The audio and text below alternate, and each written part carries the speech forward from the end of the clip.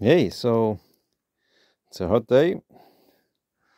Roof is open, sun is shining, rainbows are dancing on the walls.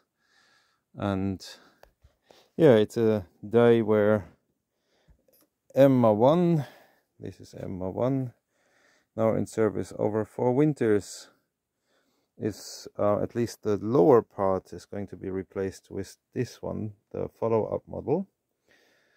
And the thing is that it's too high, so it goes until here, the cooking surface, which is too high, and then there won't be, because also the exit port is then on the new one too high.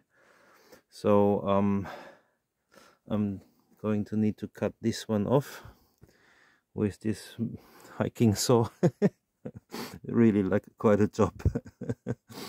And then try to use this old heat exchanger, hoping that it will slide lower than the new one.